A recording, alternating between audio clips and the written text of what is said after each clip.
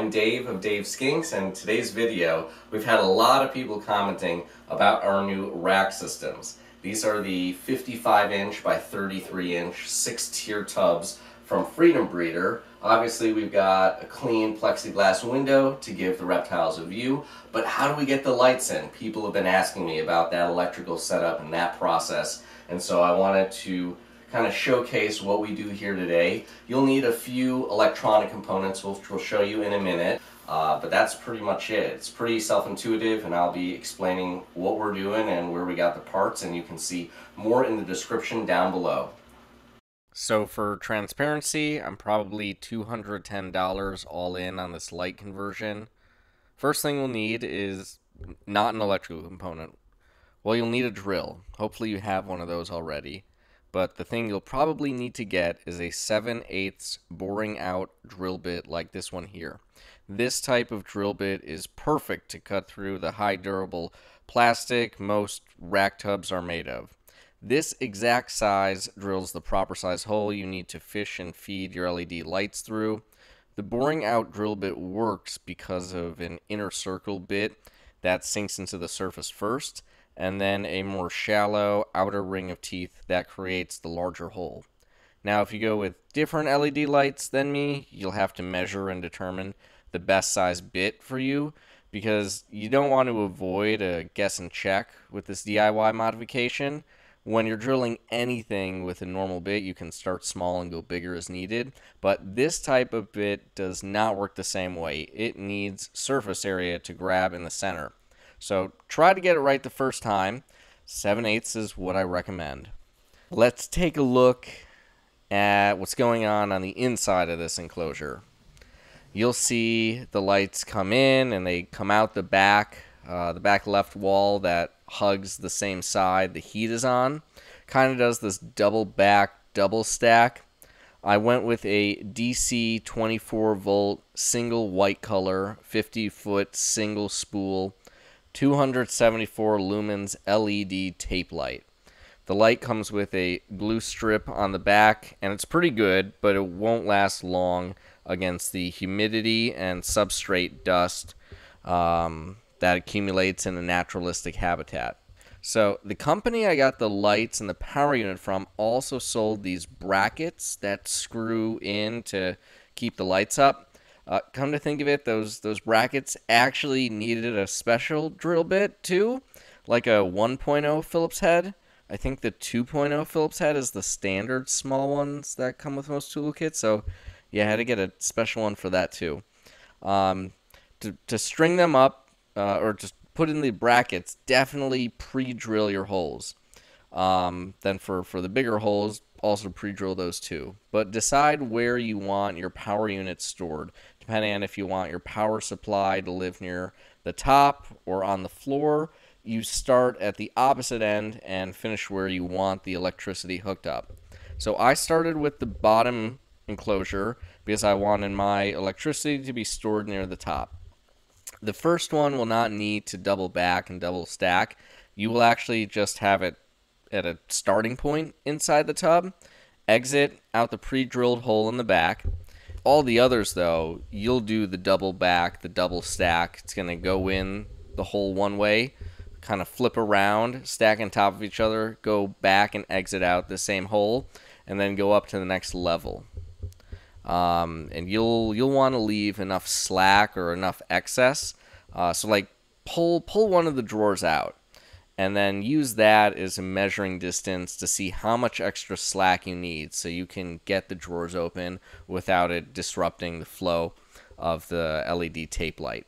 And with the extra slack, just 6 tubs, you will hit that 50-foot mark or pretty close to it.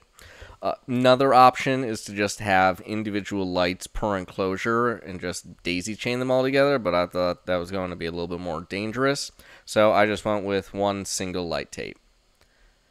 Now for the electrical components, and again, like all my videos, check the description down below. I've got links and chapters for you. It's important to know both the lights and the electrical components, and there's a rating system for everything in the LED hobby. How waterproof it is. I aimed for IP68. That's the highest waterproof rating. It can actually be submerged in water, but they don't make a lot of IP68 products that are inexpensive. So the next best is what's rated IP67. It's still pretty waterproof. A lot of American-made stuff is IP67. A lot of American-made stuff is also AC, or alternating current. But most stuff in the LED hobby comes from China, where DC, or direct current is the norm. So whichever you go with, just make sure all of your components are the same and compatible. Same with voltage. And then something I didn't realize about these power units is they automatically put out 100%, but they're only rated for up to 80% output. So it will work without a controller, but it's like having a car without brakes, and you're going to have a shortage or a blowout, or in my case, an actual burn. So definitely get a controller. The first thing we're looking at is the power supply. Sometimes it's referred to as a driver or transformer. Robots in disguise. They're usually interchangeable terms. The LED hobby is global, and it's a little goofy. Everybody expects you to know everything already. So I'm going to do my best to try to explain what I wish I knew, and it took me a little bit to piece together. So let's take a look. This power unit, it's an IP67 rated DC 24 volt power supply, perfectly compatible with our lights. Then we have the controller, also known as a dimmer. This is a 6-24 volt 15 amp DC controller with RF remote, seen here. A lot on the market wants to connect via an app or Wi-Fi. But if I'm out of town and just want to make it easy on whoever's watching the skinks, or let's say the internet's down, I felt a remote controller was going to be the best option. And this too, an IP68 remote controlled controller with direct current at an affordable rate, was surprisingly tricky to find, but I actually found an American company who has them. Again, links down below. Now that we have all of our parts, it's time to get them all wired up. The lights connect to the controller, which connects to the power supply, which plugs into your timer, and then your surge protector. If you've never done this before, it's not crazy. They didn't try to trick you. Red connects to red, black connects to black, and then always, always, always, three always, make sure when you're working with electricity, everything is unplugged. Absolutely must be unplugged to work on. With DC, you'll get a nasty shock if you touch live wire. So we've already got 3 of the 4 connections hooked up, and so I'll show you how we'll hook up the last one for you. So you want to peel back the rubber casting with the knife. That's what I used. So you can take the 2 copper wire ends from each different device and kind of twist them together. And then you want to cover them and protect your new connection with a few things. Either just electrical tape, not advised, but it'll work. Actually, you'll definitely just want electric tape on hand. It's good to like kind of seal any of these connections in. Another option are these waterproof electrical butts. Again, seal at the end with your electric tape. Links down below. What I like the best, though, I'll demonstrate for you. These are these shrinky-dink heat connectors.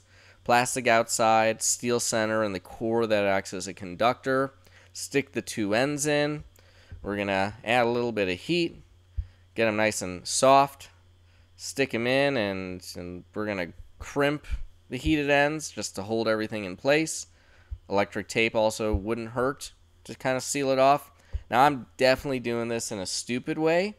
You can use real tools, especially if you're going to like strip the wire. I think the device is called a wire stripper. You know what? Forget all my advice. I'm just making up the story as I go.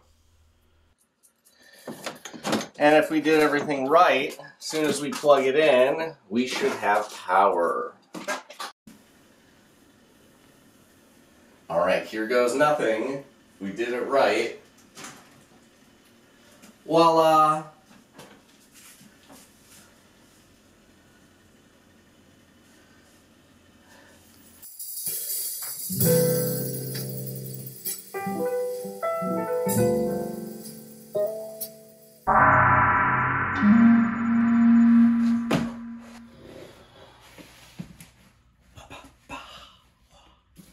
Sha sha sha sha.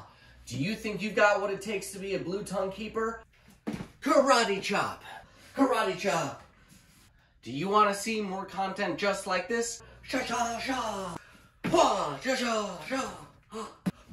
Hua. Then karate chop that subscribe button down below. You can also follow us on Instagram. On Facebook. And by messaging us on our main website at www.daveskinks.com. Thanks for watching.